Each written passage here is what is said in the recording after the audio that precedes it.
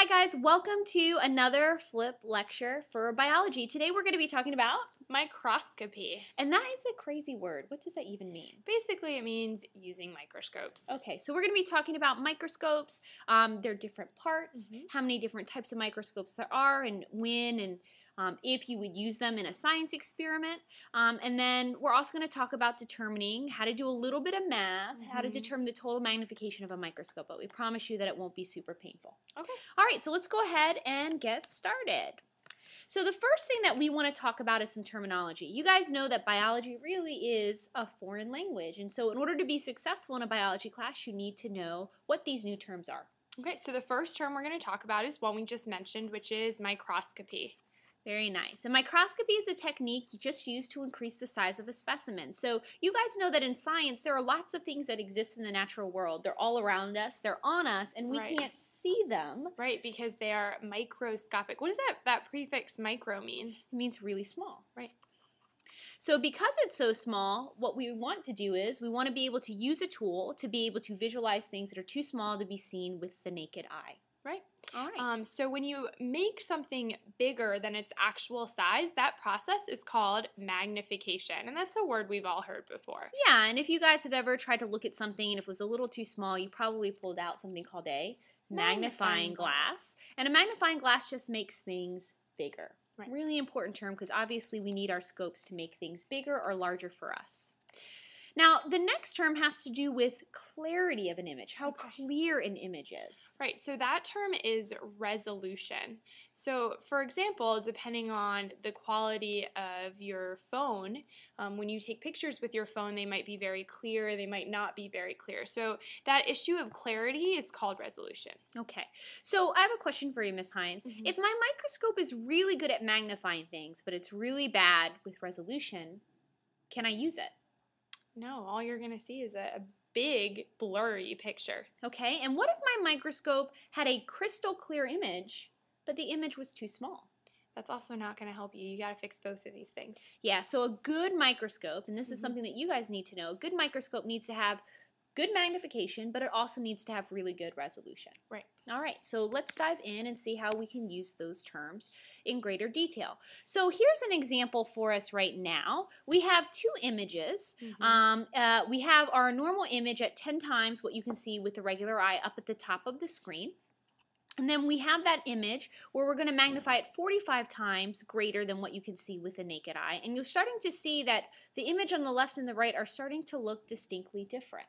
Right. So our goal today is to figure out, based on those two terms that we talked about before, what is the difference between the image on the left and the image on the right? And there gives us some indication at the very top. So what does it say at the very top? So over here it says magnification alone. So again, I know magnification means to make things bigger.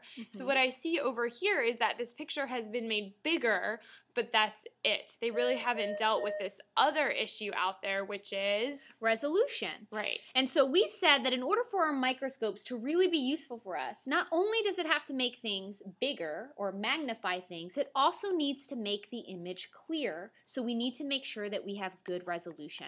So if we look at these two images, we'll notice that the one on the left is large, but it's blurry. And the one on the right is large and clear. So the image that we always want to try to attain, what we're trying to get to when we're working with microscopes, we always want to make sure that our image is large, but also clear. So we're dealing with magnification and resolution. Right. All right. So now you're going to answer your first stop and jot question, and you're going to find some space on the side of your paper to answer this and still call your teacher over when you're finished answering it. So go ahead and pause the video and try to answer this question. Good luck. All right, the next thing that we need to talk about is how do we determine what the total magnification is of a microscope? So we need to do a little bit of math because we need to know how powerful a scope is to know whether or not we want to use it in a laboratory. Right, so actually our microscopes that we use have two different lenses inside them that magnify things. There are two places where things are being magnified. One place is up here. And what is this spot called on the microscope? That's the eyepiece. Okay. And another place where things are being magnified, where there are magnifying lenses, is down here in these magnifying lenses, which are called? The objective lenses. Okay. And so typically you have one eyepiece, but you will have many objective lenses. So you have some choices, and there's a range of magnification that you have available to you. Okay, and the way we talk about magnification in microscopes is we use something called power. So you'll see things like, this has a power of 10x. What does that mean if something has a power of 10x? It means that what I'm looking at is magnified 10 times greater than what I can see with my naked eye. Okay, so it's assuming that I have good vision. Larger. Okay, so how do we calculate the total power or magnification of our microscope? All right, so in order to determine total power, we need to take those two lenses that we're talking about and actually multiply them against one another in order to figure out what the total magnification power is when we're looking through both of those lenses at the same time. Okay, so we're going to multiply the power of the eyepiece times the power of the objective lens. That's right. Now, let's see what that actually looks like. So here's my eyepiece, and if you look at that eyepiece, you'll notice that it has a specific moniker or a specific piece of writing on it. And so what does that say, Miss Hines? It says 10x. That's the part I want to pay attention to anyway. Okay, and typically whenever we're trying to figure out what the total magnification is of a microscope, we can assume that the eyepiece is always going to be 10x. Unless we tell you otherwise, okay? So there's my eyepiece like we said before. Then we're going to have this next thing, and here we're focusing on our 10x, and we're going to be multiplying that by the next lens we're going to be looking through. And the next lens that we're going to be looking through is going to be our objective lens. And if you look, you'll notice that again, we have a certain number on our objective lens. And in this case, it happens to be 40. It happens to be 40 times what I can see with the naked eye. So now I have my math problem pretty much set up. So I know that it's going to be 40 times 10 because I'm going to multiply my eyepiece times my objective lens. So in this case, it's going to be 40 times 10. And here's the great thing about doing any math when you're multiplying by 10. The great thing about doing math when you're multiplying by 10 is all you have to do is add a 0 to the other number that you're multiplying by 10. So my eyepiece is 10, my objective lens is 40, my total magnification is going to be 400 because all I'm doing is adding another 0 on the end of 40. Pretty simple stuff. Right. So what if it was, what if my objective lens in this case happened to be 50? All I gotta do is add a 0. My total magnification is 500 in this case. So all we're doing is adding a 0, so you don't even need a calculator. That's the great thing about math with microscopes. It's pretty predictable stuff. All right, now that we've talked about that, here is another opportunity for you to demonstrate what you know. Another stop and jot, find room on the side of your paper, and call your instructor over when you're done. Yet another stop and jot. We're giving you lots of opportunities to practice math here. So when you're done answering this stop and jot question, this one is a tricky trickster. Call your instructor over to see whether or not you answered the question correctly. So now we're going to talk about comparing powers of magnification. So what happens as I increase my power and as I zoom in more on my image? So for example here, I have two images of a bald eagle, one that's 7x or 7 times bigger, and one that's 10x or 10 times bigger. So what do you notice as you go from the 7 to the 10? Well, what I notice is that I'm seeing a lot more detail of that particular organism, which happens to be a bald eagle. So we have a lot more detail, but that detail comes at a cost. Right, and the cost of that detail is that you cannot see as much of the field of view. So what does that mean? So if you look at our 7 times what you can see with the naked eye of the bald eagle, you'll notice that you're getting some of the sky behind it. You're also getting not only the feathers on the head, but also some of the feathers on the body. So we're seeing a lot more of the eagle. But the problem there is that even though we're seeing more of it, we don't have any crisp understanding of the details of the bald eagle. So when we go up to a higher power, we're seeing more detail, but we're seeing less of the actual image. All right, here's another stop and jot. Make sure that you answer your questions on the side of your paper and call your teacher over when you think that you have the right answer. So now we're going to talk about the different types of microscopes, and there's 3 types that you need to know, and we're going to run through them real quick, and you're going to write down the names of the scopes on each type on your paper. All right, so our first type of microscope that we're going to be discussing is something called a Dissecting scope. microscope. And we've heard this term dissecting before, right? Yeah, when you dissect stuff in the lab, you guys have probably dissected things in middle school like frogs and worms. Yeah, so a dissecting microscope has a very specific job. In fact, all three of these microscopes have a very specific job, and it's your this is your opportunity to learn when and where you would use which microscope in a laboratory setting. So let's talk about the dissecting scope in general. So in general, you're going to use the dissecting scope to look at something that you can already see with your naked eye. You just want to make it a little bit larger, easier to see. So for example, when you're dissecting and you're cutting into something, you can see that something without the microscope, but you want to make sure you're cutting in just the right place.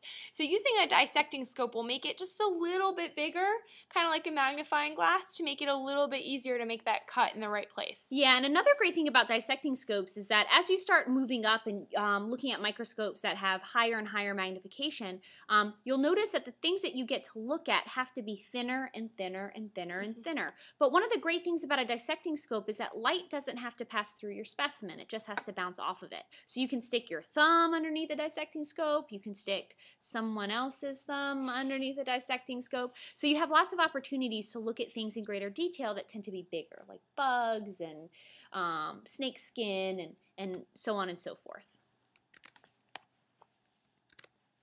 Okay, the next type of microscope and the type we're going to use the most in this class and you're going to try and use today is something called a compound microscope. Compound microscopes are also sometimes called light microscopes. So if on your test you see the word light microscope, light and compound mean the same thing. And you know, one of the cruel jokes of our class of biology is that we have lots of different names for the same exact thing, unfortunately. So compound microscopes are going to be used for a slightly different purpose. So compound microscopes are going to be the first microscopes that let you start to see stuff you really can't see with the naked eye. So for example, cells. Today, you might get a chance to look at some cells under the microscope. Yeah, and so the unique thing about compound microscopes, if we're comparing them to the dissecting scope we just talked about, is in order for these guys to work, in order to actually see the image, the thing that you're looking at has to be thin enough for light to pass through it. So you're not going to be able to look at your thumb underneath a compound or a light microscope because what can't pass through your thumb, Ms. Hines? Light. So we're going to be looking at single layers of cells. We can look at fluids. We can look at single-celled organisms. All of those things are great specimen to be viewed underneath a light or compound scope. The last type of microscope, which is really cool, it's this huge thing in the picture here, is something called an electron microscope. And electron microscopes let us see things that are incredibly small, like the organelles or parts inside of cells that we cannot even see with the microscopes we have here. That's right. So things like that are really, really small, like viruses, virus particles, those are excellent specimen to look at underneath a electron microscope. Now, electron microscopes, not only are they the most powerful microscopes that exist to scientists, that exist in the laboratory, and allow you to see things that we could never have imagined even existed even 70 years ago. But the unique thing about electron microscopes is that they use electrons and they don't use light. That's what makes them different from the dissecting scope, which uses light, but it bounces light off of things, versus the light or compound microscope that shoots light through things. An electron microscope, instead of using light at all, we're just using electrons. And the main thing that you just need to know is that this guy is the most powerful microscope available to us in the laboratory. Not to us, unfortunately. Yeah. But in other laboratories. Okay, so at this point you need to pause the video and find some space on the side of the paper to answer this stop and jot question. Call your teacher over when you're done.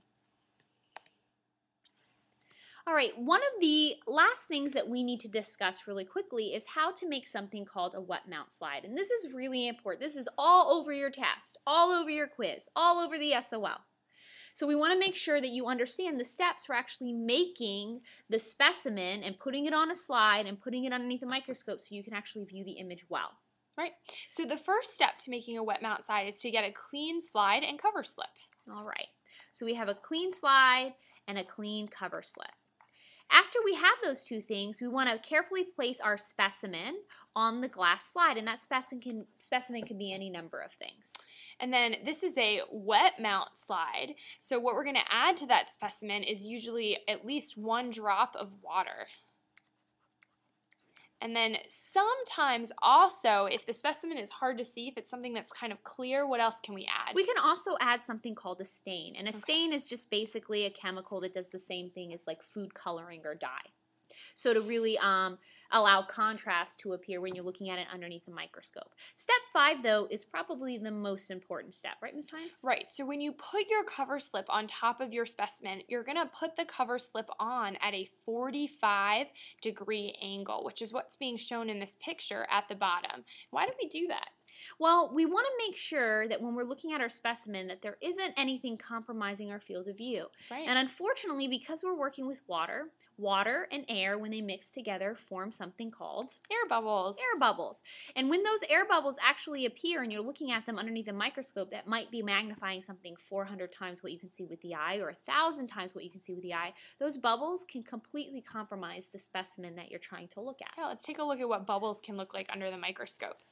So here's an image in a microscope, and when you're looking, you might think, ooh, like these things that I'm seeing, they look like cells, or they look like the nucleus. They look really cool, but what are those things actually? Those are just air bubbles. This is an awful slide. There's tons of air bubbles on it. So what do you know they didn't do when they were preparing this wet mount slide? I know that they forgot to lower their cover slip at a 45-degree angle. Yeah, we want to always do 45 so that if there happens to be air bubbles, as we're lowering the cover slip, we're pushing those air bubbles out the other side, right, so that we don't have to worry about, well, is that an actual thing that I need to see, or is that just trapped air underneath my cover slip? All right. Now, the very last thing that we need to do is just talk about the basic parts of the microscope. Now, fortunately, we've already talked about some of these things, and we're hoping that you guys have had experience in middle school and also in elementary school with naming some of these parts. So we're just going to go through. You have the same picture on your notes. All we need you to do is to fill in what those parts are. Okay, so let's start from the top. So what is that very first thing that I'm going to put my eye on to That's look? where that first lens was. That was the eyepiece, which remember? Typically the eyepiece is 10x. really important. All right, the next thing that we're going to talk about is something that actually spins that allows you to pick and choose what the second lens power is actually going to be. And because it spins, it's called the revolving nose piece. All right, and then attached to our revolving nose piece are the second lenses that we talked about when we were discussing the actual mathematical equation for determining total magnification of a microscope. And that's our objective lenses. Now, the objective lenses, there's usually 3 of them. Mm-hmm. The smallest one is usually called the low power objective lens. The middle one is called the medium power objective lens. I'm just going to abbreviate. And then the biggest one is called the high power, and that's going to be the one that magnifies things the most. So usually when you're focusing a microscope, you always want to start off with the least magnification and then work your way up. Exactly. All right, our next thing is something that's going to actually hold our specimen in place so it doesn't shift. And that thing is called a stage clip. And the reason it's called that is because the place that it holds the specimen is called the stage. So the stage clip holds the specimen on the stage so it makes sure that it's not moving anywhere when you're trying to visualize it through the actual eyepiece on your microscope. The next thing is very important. It's something called a diaphragm. And a diaphragm has a really important job. Yeah, the diaphragm controls how much light passes through to your specimen. And it can be a problem if you have too little light, and it can also be a problem if you have too much light. When you look through it, it'll just be like blinding. It's so much light. And so if you notice that when you look through your microscope today, you're going to want to check out your diaphragm. All right, our next thing is going to be the very first thing really we're going to be fiddling with once we actually get our specimen on the scope. And that's something called the coarse adjustment knob. And you should be able to tell the difference between the coarse adjustment knob and the other knobs that might be on your microscope. It's because it's always going to be the biggest one. Right. Now, our next thing, this is a light or a compound microscope, which means that we actually have to have a source of Light. There we go. So we have our light source on our microscope. The next thing, after we use our coarse adjustment, if we're really trying to fine tune the image to really work on resolution to make it as clear as possible, we're going to use the fine adjustment, which is smaller. Okay, and we do have to warn you about one thing. On this particular microscope picture, the fine and the coarse adjustment are separate from one another. But on some of the microscopes that you may use in lab today, sometimes the coarse and fine adjustment are located one right on top of each other. So there'll be two knobs, and the outer one will be the coarse, and then the inner one will be the fine. So make sure you know the difference between the two. And then the very last part of the microscope that you are responsible for knowing is the base. And you want to make sure that you know the base. Base is important. It supports the microscope. But you do need to make sure that you go back and you look over all the parts of the scope because they will be fair game for a quiz or a test in the future. Okay. Thanks, guys.